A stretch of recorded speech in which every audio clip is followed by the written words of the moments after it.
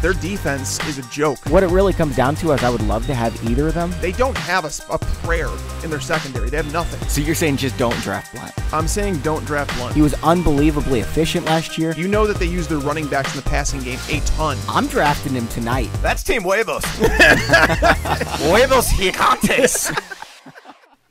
Welcome into the Fantasy Pros Football Podcast. My name is Kyle Yates, and I am your host. I'm joined today by Mike Tagliere, and you can find and follow both of us on Twitter at KyleYNFL and at Mike Tagliere NFL.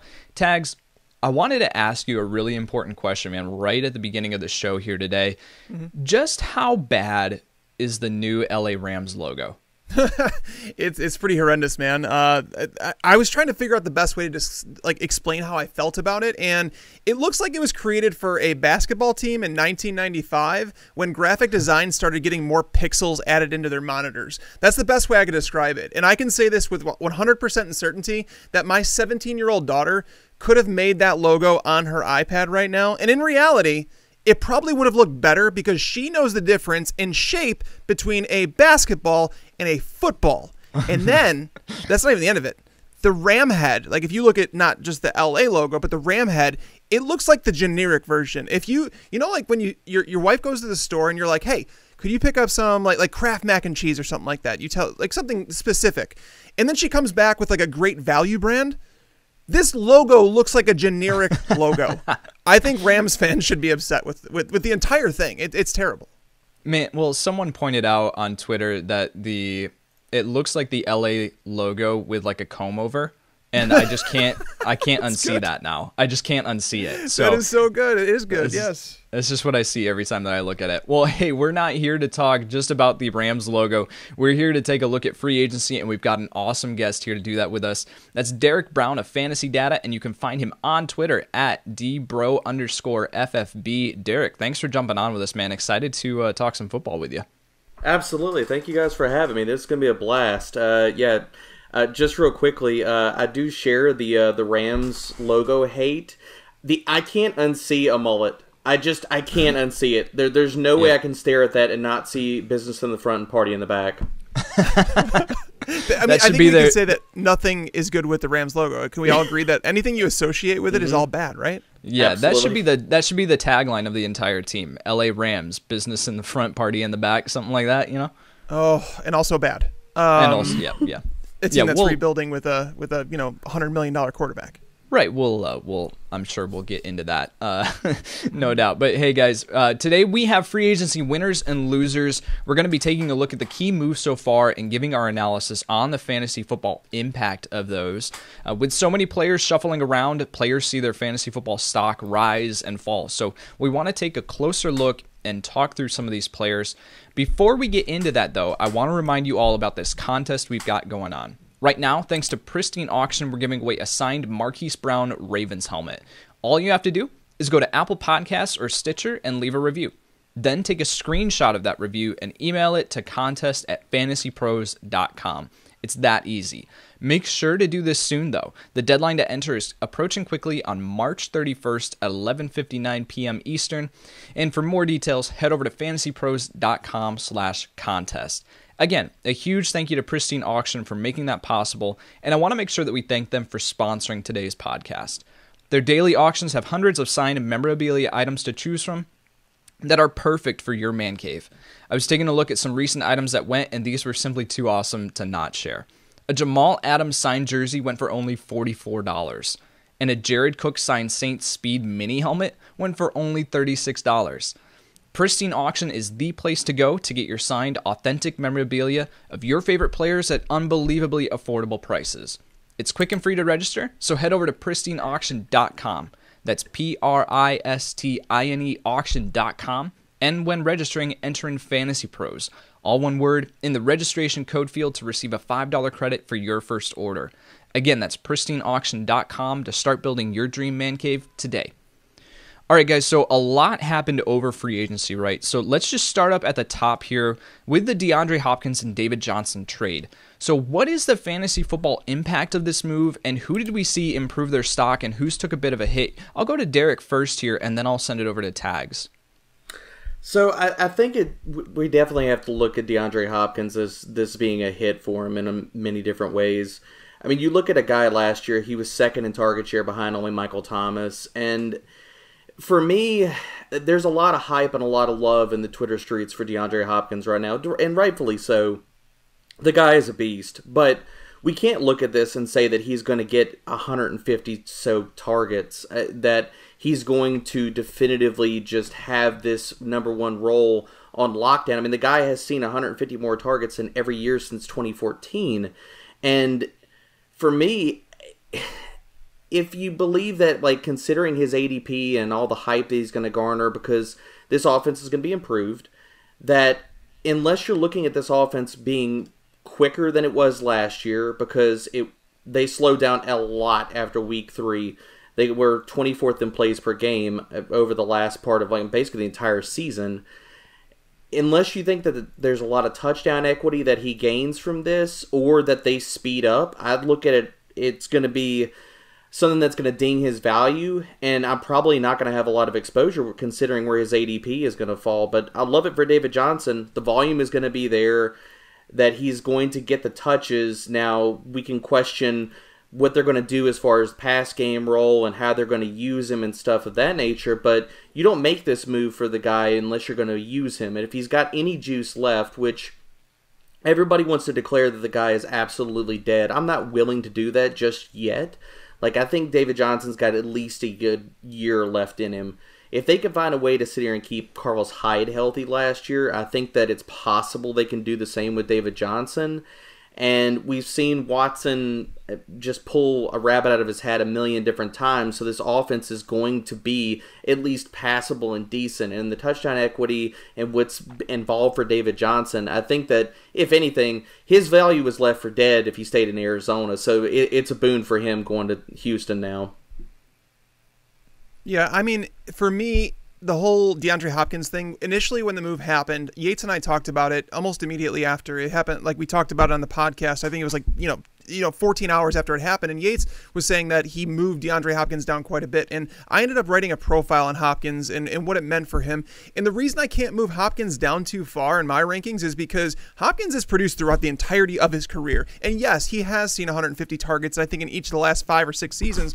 But at the same time, he's done it with ridiculously bad quarterbacks. Like, Deshaun Watson is the best quarterback that he's ever played with. But oddly enough, Hopkins averaged more fantasy points per game with the other quarterbacks, even on a per target basis. So it's not like efficiency or anything like that. He has just produced with no matter who his quarterback is.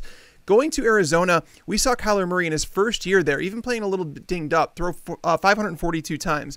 Last year, Deshaun Watson didn't throw 500 pass attempts. So if we're going to increase Kyler Murray's output in terms of, like, look at last year what he had, Kyler Murray. He had Christian Kirk dinged up for most of the year. He had Larry Fitzgerald, who's going on like 50 years old. He had David Johnson, who was beat up. He's thrown to Damiere Byrd and Keyshawn Johnson, a rookie, because Hakeem Butler's out. Andy Isabella's not on the field. And they still threw the ball 542 times. The good thing about Hopkins going to Arizona is that this team's defense is still not in a very good place. They're not going to be a very good defense. Fortunately, they're starting to add a few people throughout free agency, which will allow them to run a few more plays because their defense should be able to get off the field, especially if Byron Murphy grows a little bit in year 2 alongside Patrick Peterson. So I'm not so worried about DeAndre Hopkins. I love this move, though, for Kenyan Drake, because Kenyan Drake is a guy, and I'm curious to where you guys, now that everything has settled and you've had a chance to digest it, where are you going to rank Kenyan Drake in redraft leagues right now? Because I feel like he's going to be attached to a top 10 offense. The guy proved last year he is tailor-made for this offense. He has under 500 career carries to his frame. We're not worried about him breaking down. I have him ranked as my number 9 running back right now, and I could make a case to move him up to number 8 above Aaron Jones. I love it. I absolutely love it. I love this for Kenyan Drake. I mean, I'm with you, Tags. I think that he's an RB1. I think you can't put him outside the top 12. And for all the reasons that you stated, as well as for all the worries about this offensive line last year, we saw that Kingsbury and the O-line did a great job of getting all their running backs in space. They were top 10 in second level and open field yards.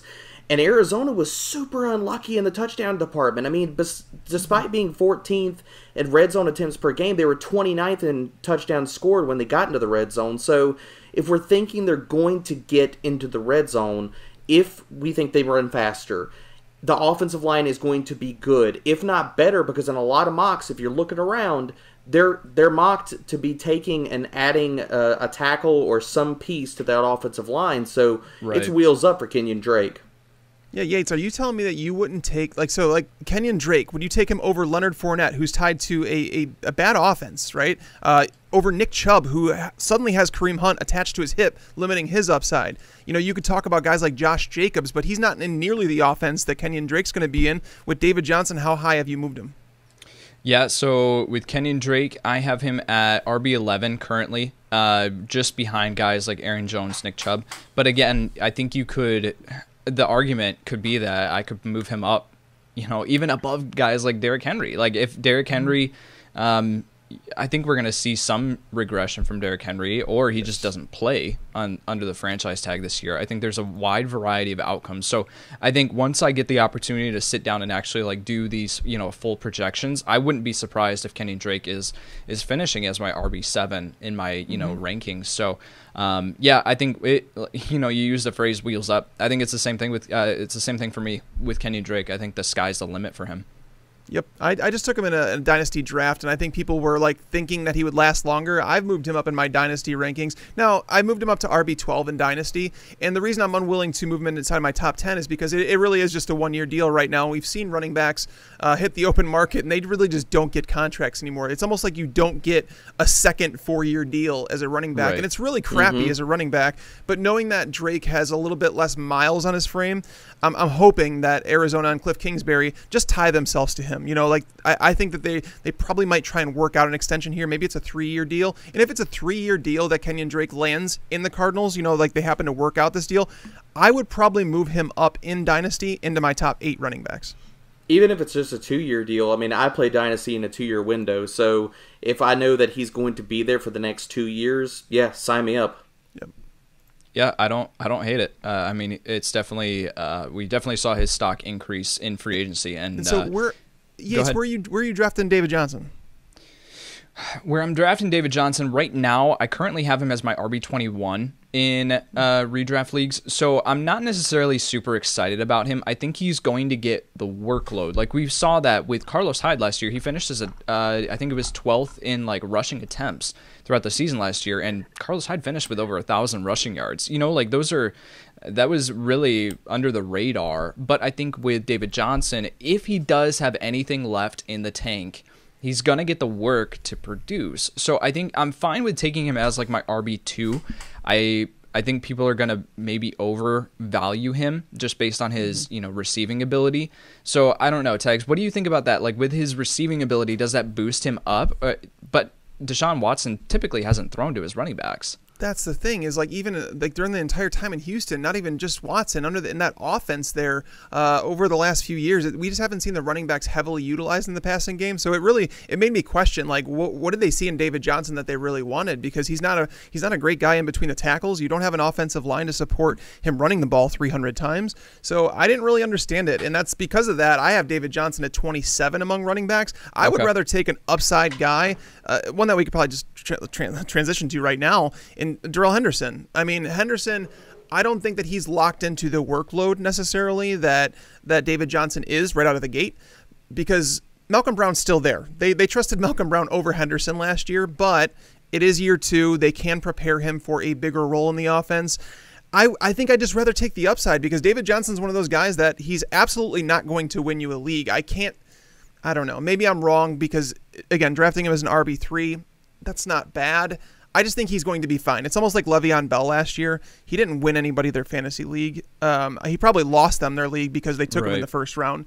But if you would have gotten Le'Veon Bell in, say, the 4th round last year, you wouldn't have been completely upset with his performance. So maybe I'm a little bit too far down on someone like David Johnson. I'm just not excited about him.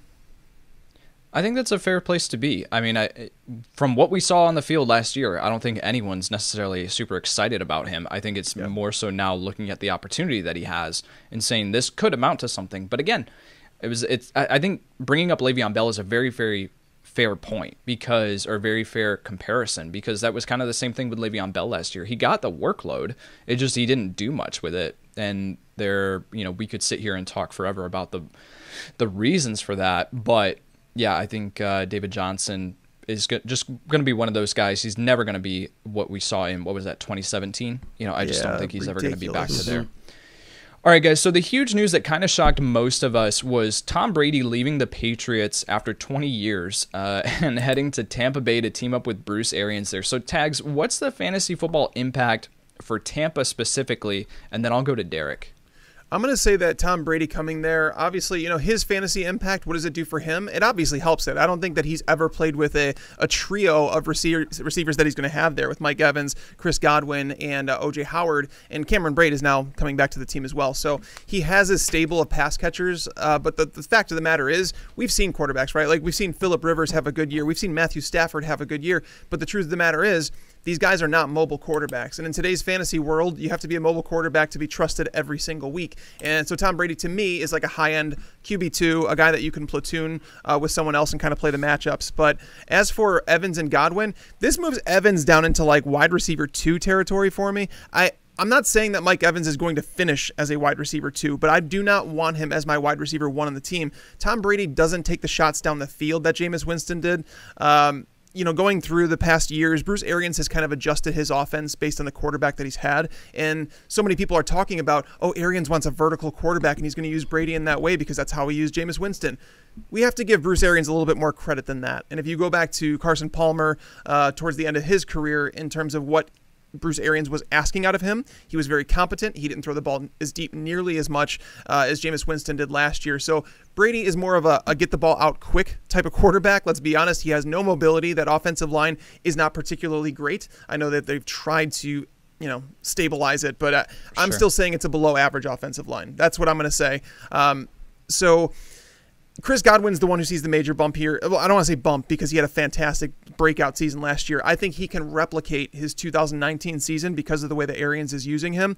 But unfortunately, this offense is not going to throw for 5,000 yards like Jameis Winston did last year, so you have to say someone is going to lose production here. And Mike Evans is the one just because Brady does not take as many shots down the field as Winston did. Yeah, it's all about expectation management, right? With Mike Evans, it's always like I'm getting a wide receiver 1. And we saw both Evans and Godwin finish as wide receiver 1s last year or in that range. So, I think going into this season, people might have the expectation, okay, it'll be the exact same. Evans and Godwin are going to both finish as wide receiver 1s. Man, I can't say that. So I think, but the expectation management has to be, guys, that is extremely rare for 2 wide receivers on the same team to finish in the wide receiver 1 range. So it was made possible last year by the fact that the Tampa Bay Buccaneers threw the ball so much, right? Like they were 630 passing attempts last year or something like that. It was a ridiculously high number. So that's how Evans and Godwin both were able to finish in that range. I do not see the Tampa Bay Buccaneers throwing 630 times with Tom Brady. Nope. I just don't see it happening. So now you have to kind of look at the type of quarterback that Tom Brady is, and Tags mentioned it. He's a get the ball out quick quarterback, and that means that it's going to be the short game, which speaks to Chris Godwin out of the slot. So yeah, I think that Godwin's targets are pretty safe. I think he's going to end up around the same range. Evans' targets are going to drop here. I expect that. So, Derek, what does this mean for New England though, and the guys that they have there on that roster? N'Keal Harry, Julian Edelman. They have a hole at quarterback now. I think it all depends. It comes down to who fills that hole. I think that I'm a little bit higher on Jarrett Stidham, considering what we saw out of him last preseason, than possibly some are. Now, I'm not saying he's going to be the guy under center week 1, but I think that considering that everybody's kind of, well, I don't want to say everybody, but people are kind of leaving New England left for dead, or there's a lot of we're all kind of okay, is Cam going to go there, or what have you? Sure. Depending on who lands there, Julian Edelman is still going to see a boatload of targets. And yes, he's aging, and yes, he was dinged up last year, but he still played through it. As long as the guy is on the field, he could be a huge value this year because of the target share that he's going to garner. Because we saw last year, N'Keal Harry didn't even make it onto the field. I mean, they basically shelved him for the entire year, so expecting him to take a year 2 leap is taking a leap of faith.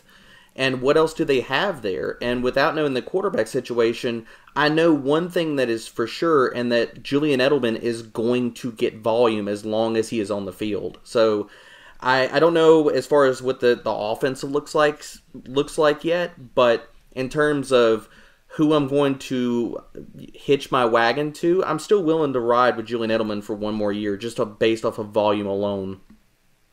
It's very fair. And looking at their roster too right now, I mean, guys like they signed Demir Bird, and that's pretty much it outside of Julian Edelman and N'Keal Harry. So I think, yeah, if you're looking for a high volume play, Julian Edelman's probably the way to go there.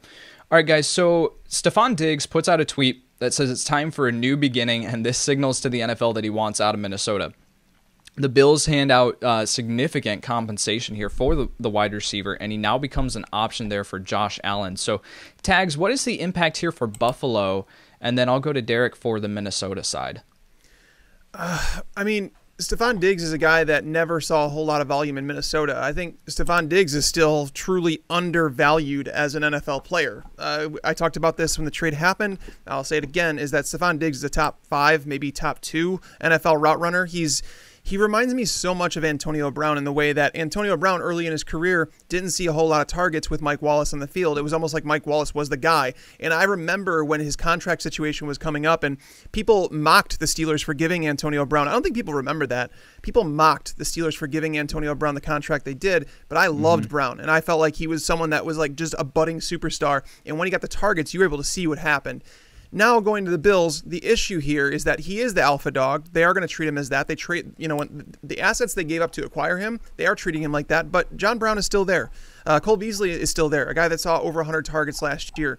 I'm not worried about Dawson Knox. I'm not worried about Devin Singletary in the passing game. But I am worried about the fact that this defense is really good in Buffalo. And while they are going to slowly unleash Josh Allen as he becomes a more accurate passer, they're still not a team that, we just talked about with guys like Deshaun Watson not throwing the ball 500 times last year. Josh Allen, I would say max we would expect out of him is 550 pass attempts, but I don't even think that's very likely. So when you add in all these guys, like maybe when John Brown leaves the team, we see Stefon Diggs get those targets that Antonio Brown got. But for now, I'm probably going to stick him in that 115 to 120 target range, which is slightly more than he got in Minnesota, and enough to make up for the less efficient quarterback play that he's going to get out of Josh Allen when compared to Kirk Cousins. So I'm just going to say that Stefon Diggs is still a fine wide receiver 2 to have on your fantasy team.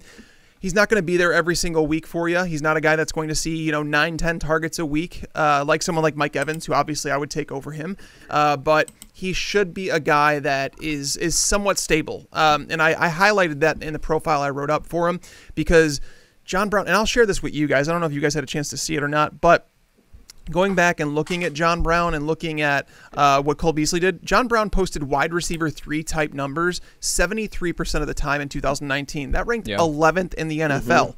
Cole Beasley posted wide receiver 3 type numbers 60% of the time, which ranked 26th in the NFL. Again, each of them had 100 targets, which is good. Obviously, targets equal production most of the time.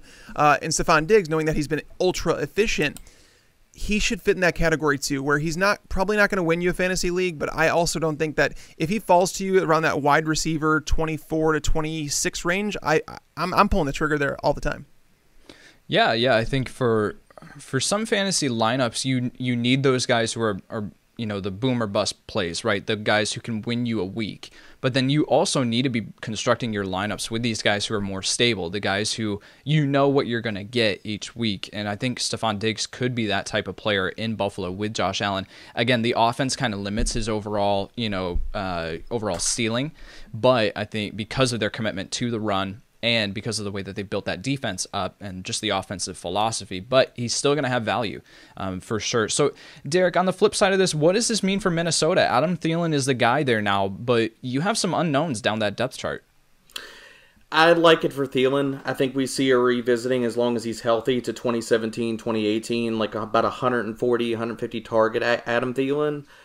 I think that it's a bump for Irv Smith. We saw him come on. He ran a lot of routes after their bye.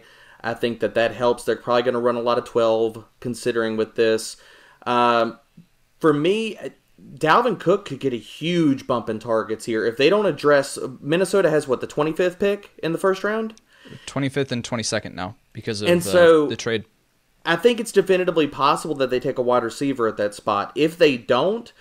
Cook and Thielen could be the two-headed monster this passing game. I mean, both of them could see a jump in targets, like Thielen back to, like I said, that 2017-2018 range. But Dalvin Cook could see his weekly floor of targets raised considerably in this offense. And so those are the two that I'm going to be I was aggressive last year targeting Dalvin Cook, and I'm going to do it again this year. I know the injury concerns, but if he gets those, I mean, how many running backs are you going to say in the NFL can have a weekly floor of maybe 5 to 7 targets possibly if they don't address a wide receiver? And they just lost Trey Waynes. They just lost Mackenzie Alexander. The secondary is not great there. So one of those picks is probably a corner. It's the question of what they do with the other pick. And then we've seen what rookie wide receivers do. It's probably better for the NFL than the actual passing offense. But I love it for Thielen and Cook. I think that their weekly floors get raised as well as their ceilings. Yeah, I mean, you talk about the secondary there, Xavier Rhodes as well, but he hasn't been the type of player that was a lockdown corner for several years now. But then you also lose like some pass rush up front too. So I mean, Everson Griffin, Linval Joseph, like those guys are gone too. The Vikings defense is kind of looking a little suspect now. So yeah, you have to wonder how that's going to play into fantasy football for next year. That could be a sneaky option where they could be a higher passing volume offense than in years past. So all right, guys. So Teddy Bridgewater leaves New Orleans as the backup. He heads to Carolina on a 3-year deal. What does this mean for guys like DJ Moore and Curtis Samuel? Derek, what are your thoughts here? I love DJ Moore. I'm going to aggressively target him in every single format I possibly can because even last year at wide receiver 12 and PPR, people talk about it's been 1 year. He only scored 4 touchdowns. If we expect that to possibly increase at all, which I don't think it's going to go down, obviously, then he has to rise for us. He's going to get the volume. Last year, he worked more as an outside receiver than a slot wide receiver. With Joe Brady there, I think that if he takes on something that even is a semblance of a Jefferson role like what they ran at LSU, and he runs into the slot more, they get him in free space, and it's yards after the catch, considering what we know about Teddy B, then I think I'd love it for DJ Moore. I mean, the rest of the offense, I know we all have love for Curtis Samuel and all the hype, and I even pushed him out there last year. I love the talent. I just consider, is this going to be a high enough passing volume offense to support how many different weapons? CMC is a lock. DJ Moore, I think, is a lock. So I think the rest of them are just going to be fighting for targets, and it's really not going to push anybody else up because I just don't think that Teddy or this offense can support more than 2 options at most. And those are the 2 options that I'm willing to sit here and tie to for 2020. So, yeah, very fair points. Tags, is Ian Thomas someone who you'd consider looking at in redraft next year? I'm not opposed to it, just because when you look at the roster, Yates, you and I have talked about this, and the fact that Carolina's roster is, especially on that defense, might be the worst in the NFL. They have so many holes, it's kind of ridiculous, and we could see a situation. It kind of reminds me of Arizona last year, right, where that team was like depleted defensively. They didn't have very much talent. We expected like an up-and-coming offense, and obviously we have Bridgewater coming in. We have McCaffrey there, DJ Moore, Curtis Samuel's young, Greg Olsen moving on. It's just a younger offense that they're installing, a new young offensive mind as the coordinator. So I want to find some guys to like in this offense. I don't really like Curtis Samuel all that much. He didn't produce with really any of the quarterbacks last year. He didn't produce with Cam very much. He didn't produce with Kyle Allen. And then obviously towards the end of the year with Will Grier. I don't believe that Teddy Bridgewater can support 3 fantasy relevant options. I really don't. So it's like you look at DJ Moore. McCaffrey's going to get targeted. You have to target him. So then when you look at it and you say Ian Thomas, or do you go Curtis Samuel? Maybe it is Samuel, but I'm going to say that the only guys that I'm actually confident are McCaffrey and DJ Moore. DJ Moore is going to be absolutely fine. When Bridgewater took over in New Orleans this year, he targeted Michael Thomas 33% of his pass attempts, which is just ridiculous. So he clearly locks onto the top target, and that's clearly DJ Moore here. So we just mentioned this with Minnesota, where that defense, not necessarily being as stout as it has in years past, could lead to a higher passing volume. Guys, would we, let's fast forward a year, would we be surprised if Carolina holds the number 1 overall pick next year? I wouldn't be shocked at all. I'm not going to be shocked at all. I've been on the bandwagon of they need to tank for Trevor. That's what needs to happen. I mean, so if that is the case where, they're holding the number 1 overall pick, you're assuming that they're not necessarily winning a ton of games and that they're going to be put in these situations where playing from behind. So, I mean, yes, I agree with both of you that I don't think Teddy Bridgewater is the guy to necessarily, support multiple fantasy options in the ideal offense, right? But this offense could be not ideal, right? It could be a situation where they have to be passing a lot more than they would like to. If that were the case, and you guys had to include a third option in there, just as that flyer, if it does play out this way, who would be the person that you would take outside of Christian McCaffrey and DJ Moore? Would it be Curtis Samuel or would it be Ian Thomas? I'm going to go Curtis Samuel just because of what we saw with Brady last year. I think that there's more to chew on there as far as from wide receivers' perspective and their usage and getting them into space, that I think Curtis Samuel can be used in a different format than he was used last year, not just as a simple deep threat, but get him into space and put him as a yards after catch monster. And for tight ends, we've been wanting Ian Thomas to be a thing for a long time, and I think that his ADP is going to creep higher than I'm willing to go, considering what options are going to be around him. That's a very fair point. Tags, what about you? I mean, where do you have Curtis Samuel in your rankings right now? I have him down at wide receiver 47. Yeah, I'm going to have to scroll. That's what I'm saying. I have him at 40 right now. He's going to be a wide receiver 4 for me as well. I would rather take someone like Anthony Miller. I would too. We'll talk about him in a bit. Fair. We'll talk about him in a bit for sure. Yep. All right, so Austin Hooper, guys, signs a 4-year deal with the Cleveland Browns. Derek, what does this mean for Hooper in Cleveland and the other options there? I'm not high on Austin Hooper. I just don't think... basically, for anybody that wants to talk about Austin Hooper as this inline tight end, that narrative needs to get shot down very quickly. He's a guy that played in the slot for 60% of the time last year. And if you look at that's the same, just so we get some context to that, that's the same amount of slot snap percentage that Julian Edelman garnered. So if we want to talk about where Austin Hooper lines up and if it's 12 personnel and things of that nature, I'm just not on Austin Hooper. I was really kind of puzzled by this signing, to be honest.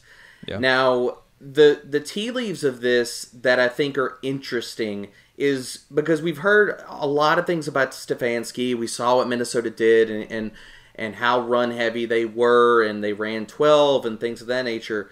I'm curious your guys' thoughts, because the other side of this narrative, and you invest in Austin Hooper if you know what type of player, which obviously they're smart enough to know who he is and what he does. Is this going to be a higher volume passing offense than we're possibly giving it credit? That's the only thing that I like that maybe gives Austin Hooper hope. That I'm curious what other people think about it, because I think the knee-jerk narrative is that Cleveland's going to run the ball. Yes, they invested in the offensive line, but the offensive line was terrible. So they had to put the money there. Is this going to be, are they going to throw the ball more than we're possibly seeing here, just based off of why else do you invest in basically a slot wide receiver and that type of money? Stefanski. That seems to be the reason. I mean, I don't know what their philosophy is going to be on offense. I really don't. I mean, when you have Odell Beckham, Jarvis Landry, and now you're adding Austin Hooper to play alongside David Njoku, it's like you have receivers out here, but then they also have 2 running backs that you could pound the ball down their throat. So it's like, what identity do you want? It's almost like you have so many playmakers, but there's only so many plays to go around.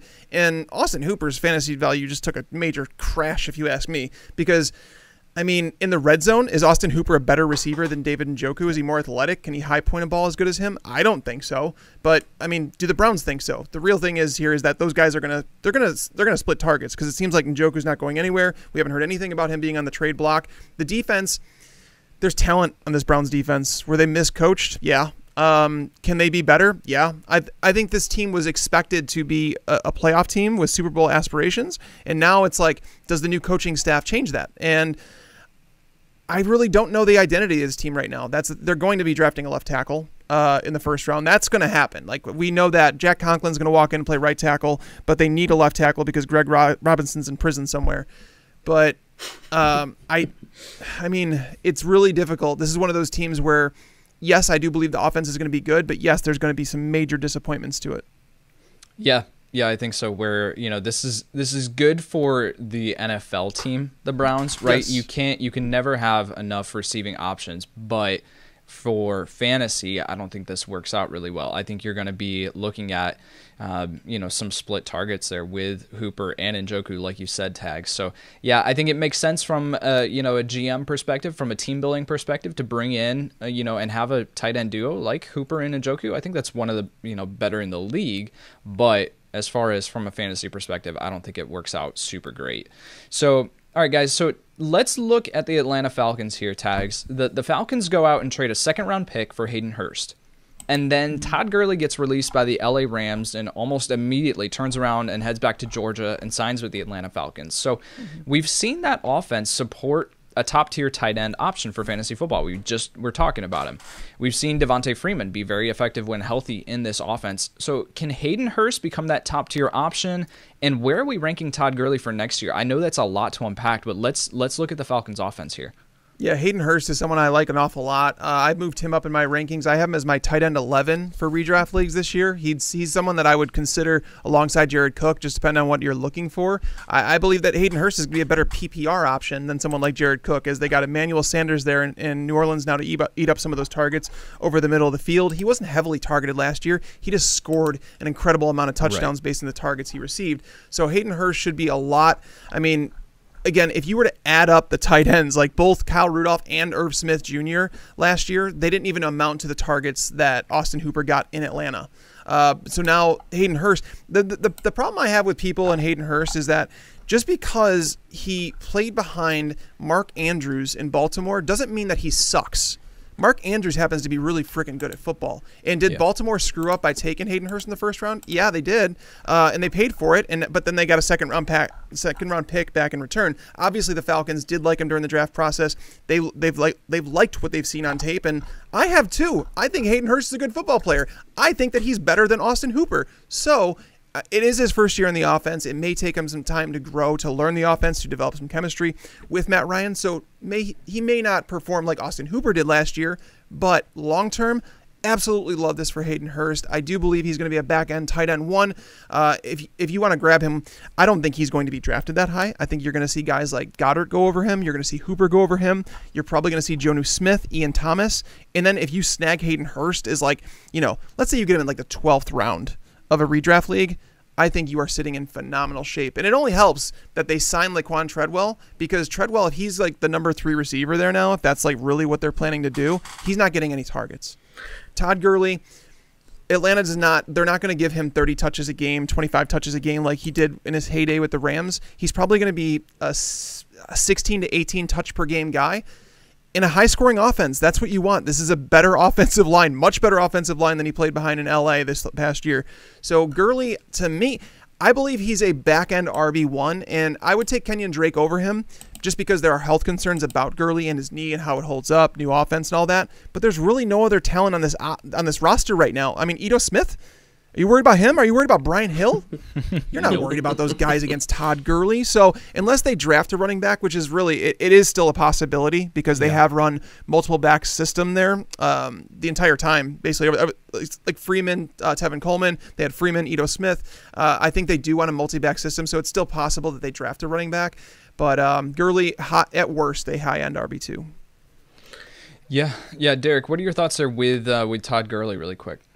First, I want to lead off with the fact of thank you, Tags. Thank you for giving Hayden Hurst some love, because good gosh, it's so deserved.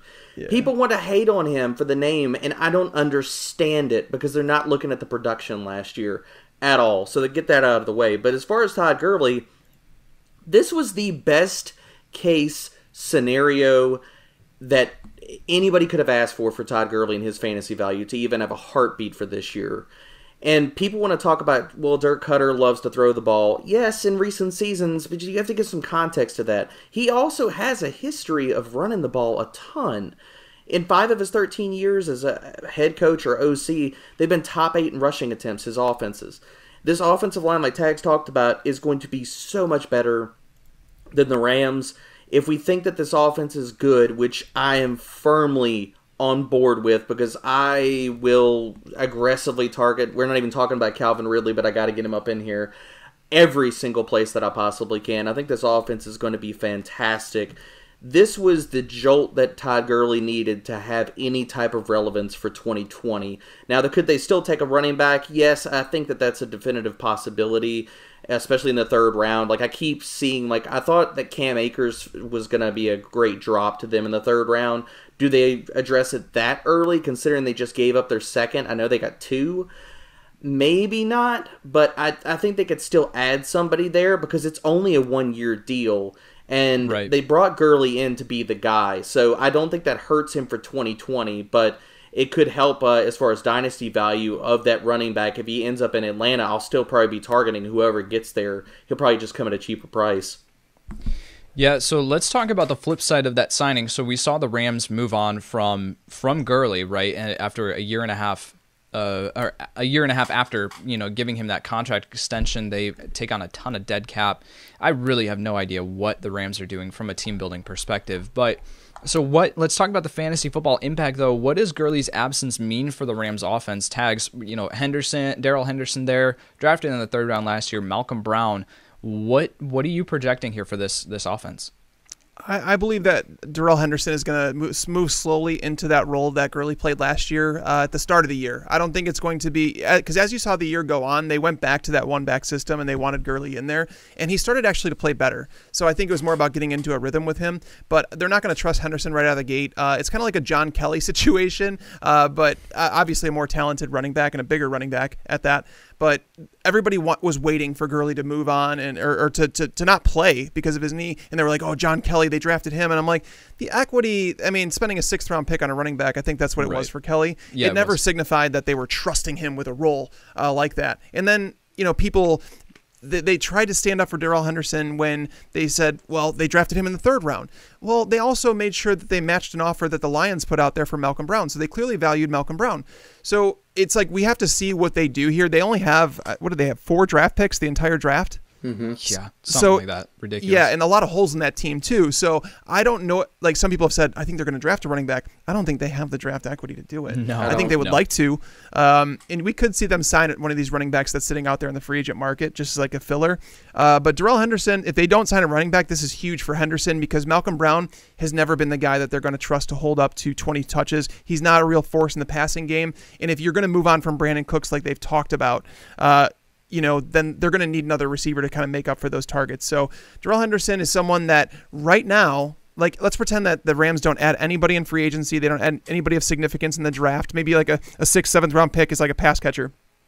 If that happens, I think it's a risk reward pick, right? And you would pick him, I would say, right in the range of someone like Ronald Jones. Whereas Ronald Jones is someone that he does have a workload right now. We know what his workload is. We're hoping that it grows even more. Whereas someone like Darrell Henderson is you're drafting on a potential. You understand that it could be a very bust pick, but worst case scenario, he's a guy that's going to see 8 to 12 touches per game, and that could be like an Austin Eckler type producer. Not 2019 Austin Eckler, but in years past, Eckler, Chris Thompson, those guys were able to be used in a flex spot. So I think getting Henderson as like an RB3, that's where I'd value him right now. Yeah, and we've seen, they need a running back for that system, right? It's predicated upon the play action and taking that pressure off of Jared Goff, and they loved featuring Gurley, 2 years ago where, 18 touchdowns, something ridiculous like that. They gave him work. So if Henderson can be that guy, which I loved him coming out of Memphis, I think he can be a value in in fantasy football next year if they don't add anyone else, of course. All right, guys, let's take a quick break here to let Tags and Derek catch their breath. I want to let our listeners know that they can actually watch this episode and all of our other NFL podcasts, like the mock draft episode we did last week with Danny Kelly, on YouTube. Head over to youtube.com/fantasypros and hit the subscribe button there to make sure that you don't miss an episode. All right, guys, moving on here. Melvin Gordon signs a 2-year deal with the Denver Broncos. Kind of a surprise fit here. But, Tags, what does this mean for Gordon and subsequently the other players in that backfield? It means gross. We heard that they were going to move more towards a one-back system in 2020. And I was like, okay, I'm on board with that. I could see Phillip Lindsay getting a bigger role because he's done fantastic when he's been given the ball. I don't know why they felt the need to go out and do this. Is basically what it comes down to. But the fact of the matter is, for us fantasy players, they did do it, and we have to account for that. And when you give a veteran running back like Melvin Gordon a 2-year deal, he's your number one. And if anything, this signified the death of Royce Freeman. And not that he wasn't somewhat dead already, but he was a guy that people were drafting as like a back-end RB3 flex player, hoping that maybe something would happen to Phillip Lindsay and then they would have to go to Freeman. But this clearly states that the Broncos have no interest in Freeman right now. So maybe he's traded. I think that the Bears are a team that actually kind of makes some sense. So you get another, because they have no depth there, and he would cost probably next to nothing with what the Broncos just did. But Phillip Lindsay, people are going to leave him for dead. I'm not one that's going to do that, because I believe he is a player in this league. He's shown it. He's rushed for over 1,000 yards in back-to-back seasons behind a, let's say, less than stellar offensive line with bad quarterback play. If that team starts to get better, that defense is built to win. And Vic Fangio there, he's building something. Like, they've gotten a lot of deals on players this offseason, and I do believe that defense is going to be really strong. And if it is strong, they're going to be able to run the ball a ton. So we could see Phillip Lindsay kind of play in that territory of someone like a Tariq Cohen, where he's maybe getting, we'll say, 10 to 12 touches per game, and that can be a flex type play. And if something were to happen to Melvin Gordon, obviously you move him up. But Melvin Gordon, I've put him up there alongside guys like Miles Sanders, Kerryon Johnson, leaders of their timeshares, and guys that I would expect to still be in somewhat of a timeshare, but at the same time, he's an RB2. Phillip Lindsay moves down into, I have Phillip Lindsay as my RB30 right now, so he's kind of like that middle of the road RB3 flex type player. Yeah, it's a fun offense, man. Drew Lock, Cortland Sutton, Noah Fant, now Melvin Gordon, Phillip Lindsay. They're building something there that I really, really like. All right, Derek, Phillip Rivers signs a one-year deal with the Indianapolis Colts. So what does this mean for the receiving options there in Indianapolis? I think all the Colts are going to be massive values. I think T.Y. Hilton, considering the injury last year, people left him for dead whenever Jacoby Brissett was under center. But then we saw him basically pull the John Brown of Indy, in the sense that he wasn't having these massive splash weeks. Yeah, he had more touchdown equity, and that's what he lived off of. But if Phillip Rivers is going to be chucking the ball, which we know Phillip Rivers is going to do, there's not a lot of people that are talking about how much they love the Colts right now. Like, I think that there's going to be great value that if T.Y. Hilton has one more year just left in his legs, that if he can still get off the line, which I think that he can, as long as he's healthy, I think he's going to be a great value. Jack Doyle is probably going to have streamer weeks where you're going to love him as well. The guy that I love the most out of all of this, just because Phillip Rivers, if he improves this offense, which if you look at all the completion percentages, efficiency metrics, yes, he is an improvement from Jacoby Brissett, so let's just get that out of the way. Yeah. The touchdown equity is going to go up. There is a path to Marlon Mack being the cheaper Derrick Henry this year. There is a path to Marlon Mack finishing with 12 to 15 touchdowns. That is definitive, because he's still running behind a top 10 offensive line. Mm-hmm. And people do not like Marlon Mack, and I don't really understand it. They hate on him because he doesn't have a pass game role. He's going to be so cheap because nobody likes him. And he's a guy with touchdown equity that could be close to an RB1 this year. I mean, what do y'all think, guys? I like it. I would 100% agree with you on Mack. It makes a lot of sense. I think the concern I have with Mack isn't so much production when on the field. It's more about staying on the field.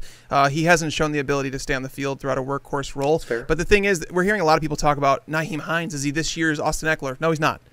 Because Austin Eckler was actually on the field for the Chargers. Nyheim Hines hasn't been on the field. Like, they don't want him in a bigger role. We had so many injuries they had Jonathan Williams out there instead of Nyheim Hines last year. So it kind of goes to show you how they feel about him. T.Y. Hilton, I do like the call, and I think that Rivers is the guy to take more shots down the field, and he's going to do that. So Hilton's value will be there. But the thing is, here's the real part that I like a lot, is that Paris Campbell is going to be extremely undervalued. And I say this because T.Y. Hilton has only played in the slot 28% each of the last 2 years under Frank Reich. So clearly, he's not their slot guy. He's kind of just mixed in from time to time into the slot. Chester Rogers is gone. Paris Campbell was a second-round pick. They absolutely love this kid. And Phillip Rivers has always loved those targets over the middle of the field, whether it be his tight ends or slot receivers. Go from Antonio Gates to Kendall Wright to Keenan Allen to Hunter Henry. All these guys, he loves those guys. Zach Pascal's not that guy.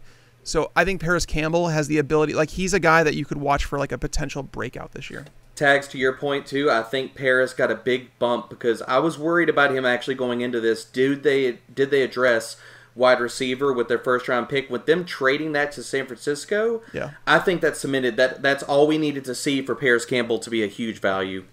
Yep. Very, very fair point. All right, guys, so Emmanuel Sanders signs a 2-year deal with the New Orleans Saints. I actually really like this signing for New Orleans, the team. But, Tags, what does this mean for fantasy football, and is Sanders someone worth taking in redraft leagues? Yeah, I mean, he's in that area with someone like Curtis Samuel, maybe a little bit less upside than Samuel, but kind of like a wide receiver 4, wide receiver 5 type that you want to use for bye weeks is how I feel about Emmanuel Sanders. I mean, looking at this offense last year, even with Drew Brees was playing fantastic last year. Michael Thomas is the guy, right? Yep. We have some natural touchdown progression going to have to come to Alvin Kamara. Kamara didn't score nearly as much as he should have last year, and we know over the course of his career at this point, he's going to score touchdowns in that offense. They always do. Brees is another year older, talked about retirement. He's not going to support 2 steady wide receivers every single week. So you want to kind of try and find those weeks where they're going to be playing in a shootout. Maybe they're playing against the Falcons, who all of a sudden have 0 cornerbacks on their roster. Those are the ones inside of a dome. You're going to want to play guys like Emmanuel Sanders because you're going to see Brees drop back and throw the ball 40 times. But that's not going to be a thing that's going to happen very often because the Saints are a very, very well-rounded team. That defense is really good. They've only added to the back end of it. The Saints are my NFC choice. I can tell you right now, they're going to be my choice for the NFC Championship, that make it to the Super Bowl from the NFC side. I will choose them over Tampa Bay any day right now. They're a more complete team, and I do believe Brees is a better quarterback at this stage in his career than Tom Brady is. So I will go ahead and say that the Saints are my NFC champions this year. I like it. Yep. I like it. All right, go ahead. I love Sanders. I think that the signing's fantastic because he still has juice. If you look at last year, he won on the outside. That's exactly what he did. I mean, his best metrics came versus man and press. And if you can get off and your best numbers are versus man and press, that's all I need to see. I know you still have legs. I know you could still run. And this team is going to throw the ball. Why else? I mean, they have to know that like this gives them an extra edge. Like, besides teams game planning to say, okay, if we take Michael Thomas and Alvin Kamara away, what else are you going to hit us with consistently that we have to stop? What other equations do we have to solve? This absolutely firmly plants Jared Cook's fantasy value in the dirt, though. I will not touch him in any single league at all. I think that Sanders squashes him hard. That's fair. Yeah, it's very fair. All right, guys, we got a couple more that we need to get through here. So Eric Ebron signs a 2-year deal with the Pittsburgh Steelers, and hats off to Tags for predicting this signing, man. But Derek, what do we do with Ebron in Pittsburgh, and what does this mean for the other guys on that roster? Well, I'm not a huge Ebron guy. What they ask him to do in that offense, I think that we could see targets spread around there. I think that Deontay Johnson is an emerging player. He had a very quietly sneaky good rookie season. I think that he is easily the number 2 option in this passing offense, and it's not Ebron. I think this was just a value signing. I think that he's going to have his weeks. Like, if they're in a really good matchup, I'm more worried about Ebron for DFS purposes. I will not have any exposure probably anywhere else outside of that. Sure. Tags, Vance McDonald, does this mean that you can just cut him in dynasty leagues? Yeah. I mean, people were talking about Vance McDonald being the starting tight end. I'm like, I don't see any way that they're going to move forward with McDonald. There's a lot of other tight ends that have a chance to ascend up depth charts, and I just feel like this is the end of the road for him. I know did he sign was it a 2-year extension or something like that, where he's going to be on their team for 2 more years? When they just restructured him too. Yeah, whatever the case is with him, it made 0 sense, and they're going to pay for that. But yeah, Vance McDonald is no. Yep, for sure. All right, last one that I wanted to spend some time here, guys, is Nick Foles is traded to the Chicago Bears for a 4th-round pick. So what does this mean for Chicago, Tags, from a fantasy football perspective? Is he going to be the starter there? And what does this mean for guys like Allen Robinson, Anthony Miller? I don't know if he's going to be the starter. I think that Ryan Pace still wants Trubisky to be the starter. It's going to be an open competition. I don't think there's any way around that, but I think they want Trubisky to win the starting job. If Nick Foles were to win that job, I do believe it does help someone like Anthony Miller, who plays in the slot a lot. And we saw Nelson Aguilar see a bump in targets once Nick Foles took over. So it's a whole lot of speculation at this point with the Bears. I don't see any way that they stop targeting Allen Robinson as much as they have to this point. But Anthony Miller is a guy that I could see taking a big step forward if, Matt Nagy actually puts him on the field, because it took about half of a season for Nagy to put Anthony Miller on the field in a full-time role last year. And once that did happen, we started to see production. But with Taylor Gabriel gone, it opens a whole... I don't think people realize just how big of a part, or a share of the pie, I should say, that Taylor Gabriel was seeing with the Bears under Matt Nagy. So him leaving, it's going to open up, over 5 targets per game. So Anthony Miller is a definite breakout candidate, and Nick Foles, his skill set matches much better in terms of what he does in the intermediate areas of the field, because Nick Foles is not a great deep passer. Yeah, I really like Anthony Miller. I think he can be a great value. It's just going to be, is it going to be Foles that's going to be the starter there? So it's just something to monitor as we go throughout the summer. Mm-hmm. All right, so Derek, the other side of this means that Gardner Minshew is the starter in Jacksonville now. Is this good news for guys like DJ Chark and Dede Westbrook? I love Gardner Minshew. I think that he showed last year that he can definitively play in this league. I think that it's good for all the weapons around there. Well, I say all the weapons. I think that it's good for Chark. We know who the number one is there definitively. I think that it could hurt Leonard Fournette. We saw his target share take a hit whenever Minshew was under center, because we've seen the mobile quarterback. That happens every single time with running backs. But his target share went from 21% to 15%. So if anybody's looking for Leonard Fournette to repeat this high, heavy target share that he did last year, I'm not one that's going to say that's going to happen, especially with Gruden in town now. Yeah, very fair point. All right, guys, I think that's all the news. Did I miss anything? No, outside of the fact that Ben Roethlisberger needs to shave. That is very true. Yeah. That is very, very true. Looking at his video the other day, if a little bird popped up out of his beard, and I wouldn't have been surprised. Well, I just think about it. He woke up, he looked in the mirror and said, "Yep, this is the way I want to present myself to the social media world today." Good to go. I don't get it.